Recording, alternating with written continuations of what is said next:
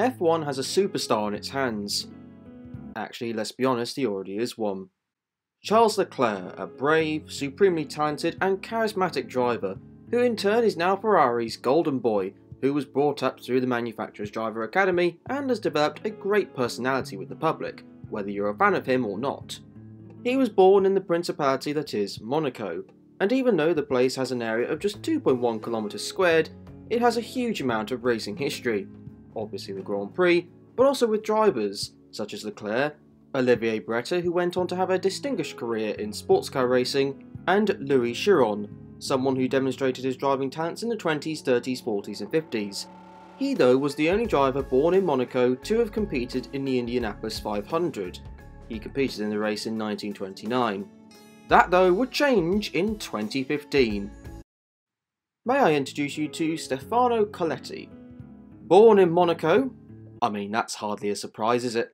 Stefano was a driver who showed from an early age great abilities behind the wheel, winning titles in karting in 2004, which would help propel him to car racing the following year with a German Formula BMW Championship. After spending a few years in the Formula BMW and Formula Renault ranks, Coletti made the step up to the F3 Euro Series for 2008. However, it would be a tricky year for Stefano, after he was dropped by the Red Bull driver development scheme midway through the year. 2009 initially indicated a turning point in his fortunes.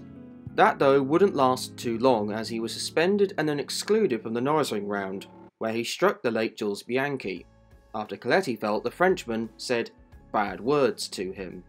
He ultimately finished 10th in the championship. Up until 2011, Coletti competed in AutoGP, Formula Renault 3.5, GP3 and then even some GP2. He would though gain a good stronghold in GP2 from 2011. For the next 4 years, Stefano would show some decent speed, collecting 8 wins and even being a real title contender for the 2013 championship, until Silverstone came along, where afterwards it was a complete car crash. All of this time though, Coletti had always had in the back of his mind that he wanted to race in America. Apparently in 2008 and 2010, he had opportunities to pursue a racing career in the States, only for the possibility of him to race in Formula 1 getting some injections of hope. With them not coming to fruition however, Stefano decided that he wanted to have a try at the IndyCar series and follow in the footsteps of the late great Louis Chiron. So after doing some testing, Coletti was named a driver for the KV Racing Technology team, partnering alongside Sébastien Bourdais. The announcement was made just 20 days before the first race of the season in St. Petersburg. Of the announcement, Stefano said, "I couldn't have asked for better for my rookie year. I look forward to an exciting year with the team." Co-owner of the KV team, Jimmy Vasser, said, "There will obviously be a learning curve, especially on ovals, but I think everyone feels that Stefano is up to the task." So how would he get on? St. Petersburg showed some promise, qualifying 17th, but was the fastest rookie. His race pace was really promising. He showed some aggression for sure, but moved his way towards the front, and with 5 laps to go was running in the 8th position. However, 1 lap later, the scoring monitor said that Coletti was in 21st, 1 lap down. I can only imagine this was for a late pit stop, but I can't find anywhere to say what the reason for the pit stop was, or indeed if it was a pit stop. New Orleans was next. Rain washed out qualifying, so started in 20th. Coletti, after going wide, then crashed by aquaplaning on a huge puddle which sent the Monegasque spearing into the Armco barrier, which ultimately led to him finishing up 17th, 3 laps down. In Long Beach, a crash in qualifying meant that Coletti was on the back row of the grid.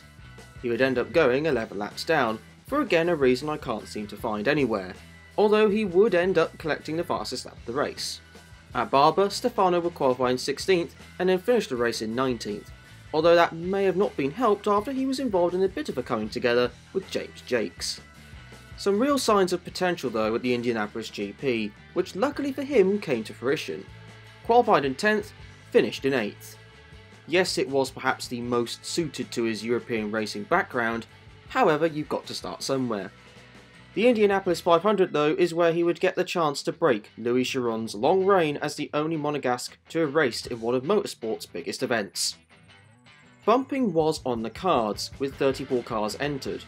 Of course, only 33 can start the race. Coletti would make the field, inheriting 32nd place, after taking part in the last row shootout, where he managed a 4-lap average of 222.001 miles an hour. So he would take part in the greatest spectacle in racing. After other people were moved to the rear due to driver changes, Stefano would actually start in 29th.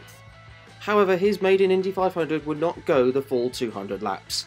He had nowhere to go other than plough into the huge accident that occurred for Sebastian Saavedra and Jack Hawksworth. He was classified in 25th place. Coletti seemed to bounce back strongly, qualifying an impressive 8th for the first of 2 dual in Detroit races. The first race though wouldn't go as well. He finished 15th in the significantly shortened race, whilst also getting involved in an accident which included Tony Kanaan and Graham Rahal. The second race would also prove to be a struggle for him. Texas was going to prove tricky given his lack of oval experience, and it did prove that way for Stefano. In qualifying, he was over half a second slower than the next slowest car of Pippa Mann, whilst in the race he was the last of the finishers in 19th place, 9 laps down. Toronto was also a struggle, qualifying 20th and then crashing on lap 40. Coletti did show signs of improvement in Fontana.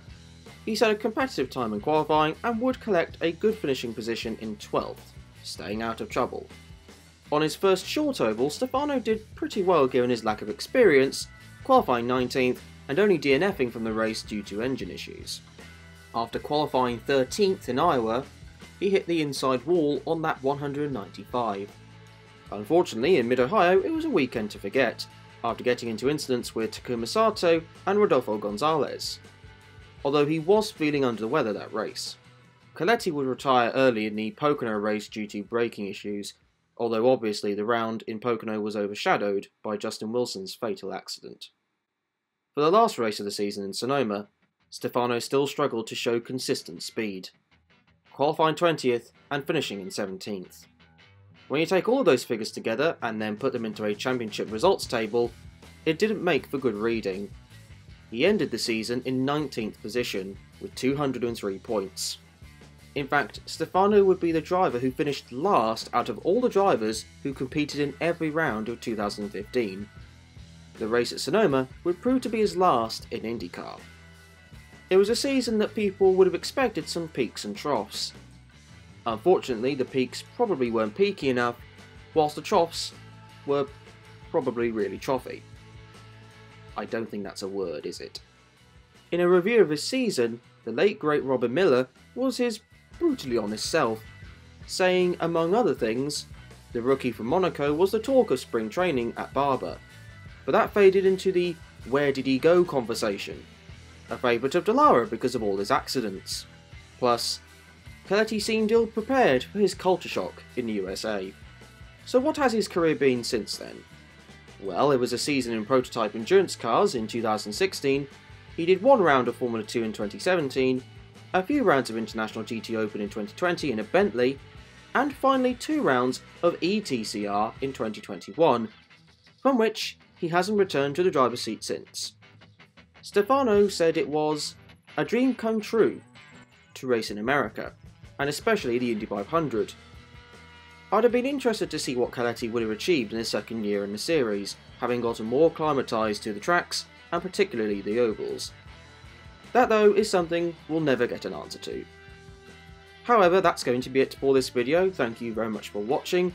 What are your opinions on Stefano? Say in the comment section down below.